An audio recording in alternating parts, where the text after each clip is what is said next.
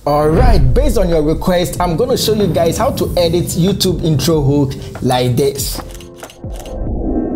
And this was inspired by voice editing style. So in this tutorial, I'll be showing you how to edit my style, and then later on towards the end, I'll be showing you guys how to edit voice style. So make sure you stick to the end. Alright guys, let's get started. So first of all, let's set the project settings. Go to modify. We can change the name. Then aspect ratio, we can choose 16:9. Then with the frame rate, I'm going to use 24 frames per second. I shot in 24 frames. And on this side, we're going to leave it at stay in original location. If you want to see a video on how to send your files to another person, you can check on this card. I already made a video on that. Then we can go to performance, select proxy, and click on save. And with this tutorial, I'm going to use this raw video. I'm going to play and show you guys. This is the most Alright. So you can see from this video, I had some bad takes and also some silences I don't want in the final video. So in this video, I'll be using an AI tool called Glink AI that's going to help me cut out all the silences and also the bad takes. And they happen to be the sponsor of today's video. More on that later on. So this is Glink AI tool. We're going to select the raw video, drag and drop on this side. Then on this side, we can change the name. On this side, we're going to select the language you were speaking in the video. I was speaking English, so I'll select English, then click on continue. Then this side, I'm going to select only this tool. You can select jump cut and remove audio noise if you want it to do for you. I will be doing this in CapCut, so I'm going to leave it just like that. Then click on enhance and edit. And whilst we wait for it to upload, I realize majority of you out here are not subscribed to this channel. So please, if you find something helpful from this, don't forget to subscribe. So now it's done uploading, and you can see on this side, all the gray that's selected, that's the bad takes and also the silences in the video. From here, I don't want the cut to be showing, so I'm just going to turn it off, and it's going to show me the final edit. So from here, I can play and check if it got it right. Alright, this is it. So you can see from the beginning, I don't want it to be showing. I want only this side to be showing. So from this, I can use the script itself to delete those parts. So I'm going to click on this scissors icon, and it's going to delete that very line. And when you look in the timeline, it's going to cut that off too. Also, you can just select the words that you don't want it to be showing. Then you can click on this scissors icon, and it's going to delete that part in the timeline. Now when I play and show you guys what we have. This is the most requested video on this channel, and I think it's about time I make that video.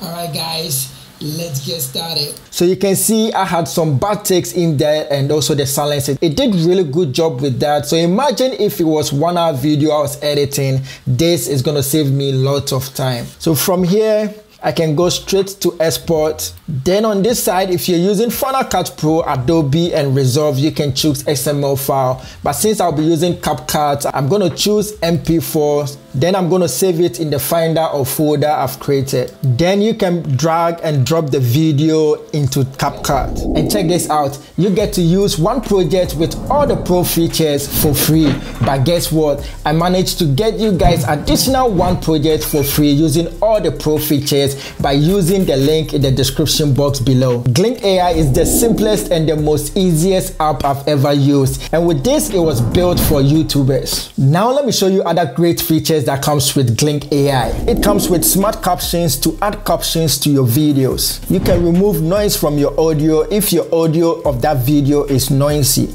Jump cut zoom, you can activate it. Also script-based edit that you can use to cut out the bad takes and silences, as you saw in the earlier example. And if the Final Cut feels so fast for you, you can slow the pace down by stretching the beginning and the ending of the clip. Glink AI works seamlessly with Final Cut Pro, Premiere Pro, and DaVinci Resolve. And one thing I like about this app is it saves you time, allowing you to be creative without taking away your creativity. If you're interested in checking Glink AI tool, just click the link in the description box below. Thank you, Glink AI. So now I'll drag the video in the timeline. The beginning, I want the match cut test effect to show, so I'm gonna bring in one background, go to stock material, bring in this background in the timeline. and I'm gonna keep the length as it is. You can see it, click on this drop down menu, you can see it under background.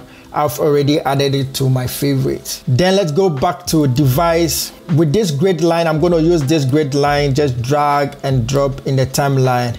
And with this, you can use any texture to give you that look you are going for. And I'm gonna be providing you guys with all the materials. Link will be down there below. With that selected, go to the right side. Opacity, I'm gonna take it to somewhere 20%. Let me bring this down a bit so we can see. Now I'm gonna bring in a news article that I screenshot online, drag and drop in the timeline. So with that selected, go to the right side. On mode, I'm gonna change it to multiply, and it's only gonna show the text. So I'm gonna start with the first words that I was saying when I play and show you guys. This is the most requested. So I was saying this will end somewhere here. So I'm gonna cut B to make a cut. Then press A to bring the select tool out. Then I'm gonna move it on this side. Then with this one selected, I'm gonna increase the size of it a bit more. So I can go to somewhere 300 for now. And you can see I have the word this on this side, but I want it to be right in the center. So with this, we're gonna bring in the vertical line, drag and drop in the timeline. This is gonna guide us to place it in the center. With that selected, I want to change the color of it so it's gonna pop and I can see it well in the timeline. I just use adjustment basic and then I turn the temperature to the yellow side or to the warm side. Now click on the news article and let's place it right in the center. And with this, I want it to be really big in the timeline, so I can go to somewhere, let's go to video and take it to somewhere 500. Then with that one selected, let's make a duplicate of that. Press Option and drag upwards. Then with the top one selected, and one thing I forgot, let me show you guys. Let's click anywhere in the timeline, don't select anything. Then click on modify and make sure you turn on arrange layers. It's gonna help us a lot.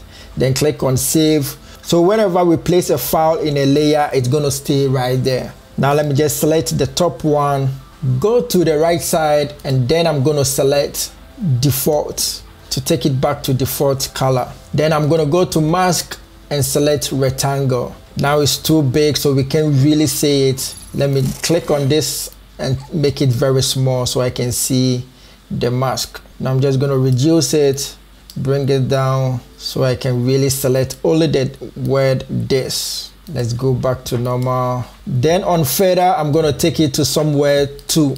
Then go to adjustment. Let's turn the white down so we can darken that side a bit more. Scroll up. Let's go to curves and let's bring the middle side down a bit more to really make it dark. Now I think with the grid line we can go down a bit on this side. So just select the grid line, go to video, click on basic. Let's take it to 15% on opacity. So this very word is gonna really pop out. Now click on the top one. Let's change the size of it to 800 or 850. So we're gonna really make that big. Now I can drag it up. Now I'm gonna do with the next word that was is. So I think it starts on this side. I'm gonna make a duplicate of this, press Option and drag to this side. With that selected, I'm gonna search for is. So I can just scroll up and look for it. I think it was somewhere at the top. So this is it. I'm gonna place it in the middle of the frame. Then I'm gonna make a duplicate of that, press Option and drag upwards. Just like we did earlier on, let's turn the blend mode to default. Then go to adjustment, the curves, let's bring it down a bit. Go to basic and turn the white down. Then let's go to video and let's work on the mask. But before then, let's turn the scale size down a bit more, and let's just reduce it to the normal size so we can see exactly where it is. It's at the top here, so I can just drag it here and start working with the mask. Click on mask, select rectangle, because when you leave it just like that, it's gonna disappear. So I'm just gonna do it this way to select the ace, and then I'll work with the size. So something like this. Then I can go to basic, increase the size a bit, bring it down. increase it more, bring it down, and now let me take it to somewhere 700 and bring it down. So it's gonna make my life easy. So now I think I can go for 850 now. It's gonna stay in the timeline. Then let's go back to mask and work on it to select only the word is. Then we'll go to feather, increase it to 2, go to basic, and let's drag it on top of the word is. Now I'm going to continue with the rest of the 2 words just like we did, and I'm going to be fast on that side. Now I have it already. I'm going to play and show you guys how it looks like. This is the most requested video. So I can delete this now. I'm not going to use it. Let me stretch this one a bit. From here, I can delete this guideline. I'm not gonna need it now. Then go to effect. You can search it on this side, but I'm gonna use this effect already in my favorites. Drag and drop on top of these ones. So you can see it gives us that look. Chromatic, I think I can go to somewhere 51 or 52. I don't want it to be that much. And then with the blur, you can choose how you want it to look like. With this tutorial, I think I can go to somewhere 20. So when I said most requested video, I'm gonna bring in, let's go to import. I was using one video that I got from Motion Array, this one. I'm gonna drag and drop in the timeline. Let me drop on top of it. So with that one, I want it to come in when I was saying requested. So somewhere here, let's drag it to that side.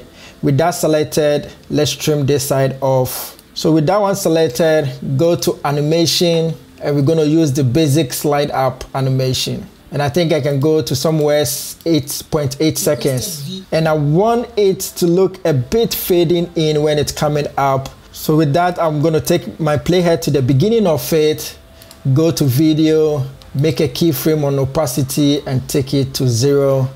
Then let's go to somewhere here and turn it to 100%. And automatically it's gonna create a keyframe on opacity since we've dropped first one on that. So now I'm gonna bring in requested, the text requested, go to the left side, drag default text in the timeline. Let's take it to somewhere here and select that. Now let's delete this and type in requested. I'm gonna go for D dot. Now we can search for the font that we're looking for. That's really a good update from CapCut.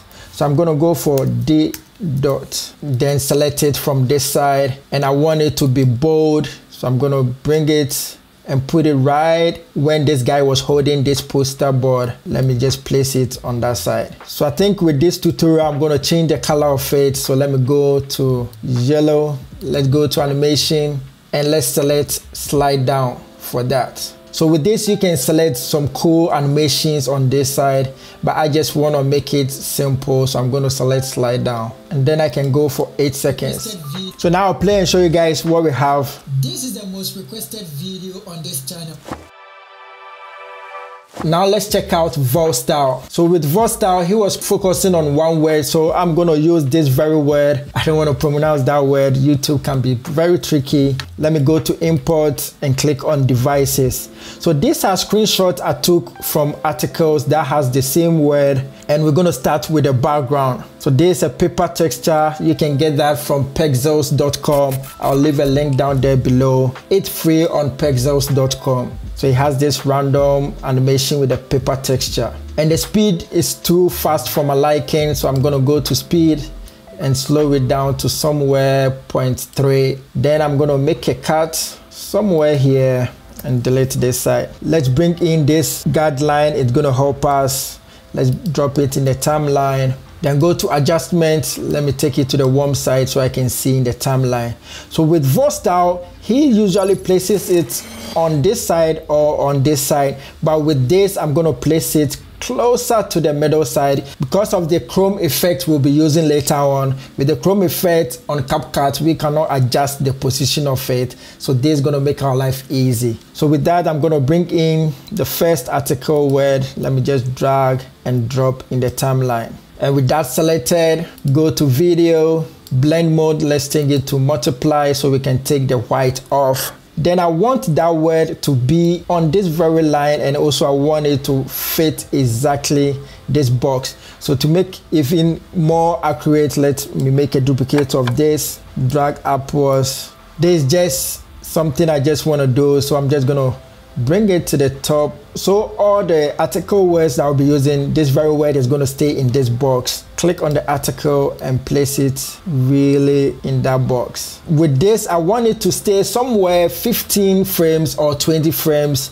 So I'm just going to select that, take my playhead to the first frame, press shift and arrow forward to jump 10 frames. So I'm going to go 2 times and trim this side off. Now I'm going to bring in the next article, bring this, drag and drop in the timeline, just like we did previously. Let's take it to multiply, drag it upwards so we can put that word in this very box. Let me increase it a bit more. Select 20 frames of that tool and trim that side off. Then I'm going to bring in one more, drag and drop on this side. Now I'm going to bring in one more, and this is important. Let's drag that in the timeline. With that selected, go to multiply.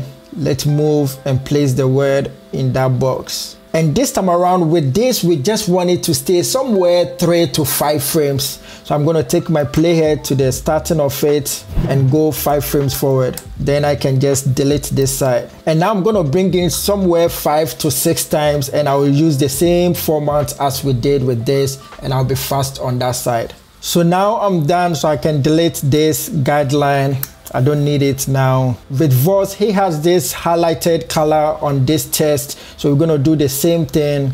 Go to text. Let's drag in default text in the timeline. Let's drag it and make it the same length as this one's. With that selected, go to the right side, delete that and type in dash. Let's change the color to yellow or whatever color you want to use to highlight this very thing. Then scroll down. Scale, let's turn off uniform scale so we can increase the width and the height of it individually. So when it ends on this side, you can use the arrow to increase it more. Now I'm going to bring it on top of it. I think with the height, I can increase it a bit more.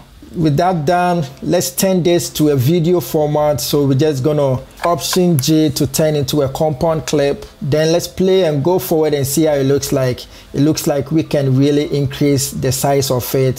So with that selected, let's still work on it. I could have done it before turning into compound clip, but I can still use the same format, go to uniform scale, and let's increase the height of it a bit more. Now with that done, let's go to blend and change it to multiply.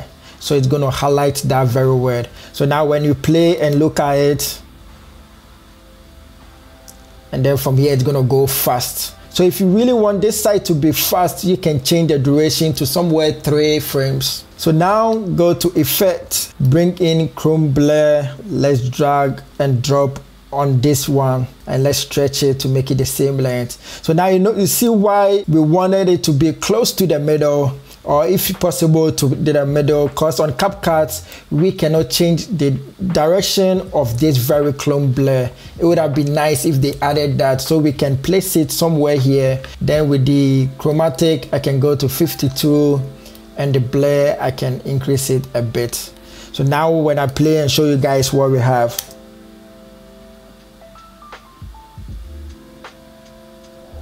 Thanks once again to the guys from Glink AI for sponsoring this video. Now if you want to know how to edit like pro YouTubers, you can check on this playlist. Catch you guys on the next one. Peace!